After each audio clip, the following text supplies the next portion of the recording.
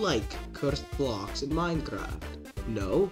So do I. So in today's video, we're actually going to be teaching you how to make one. So, all you need to do is grab a chain, a debug stick where you can spawn in with commands, dirt block, a torch, and a lantern. So, I'll tell you how to do this. So what you need to do first is place the dirt here, put a lantern on top of the dirt, right click with the debug stick, and it should be hanging. Now you should be able to now break the dirt block. So now you'll place the chain on top of the lantern, and now place the torch on top of the chain, and boom, we have ourselves a fully functioning cursed block in Minecraft. The only downside being that if you break this, yeah.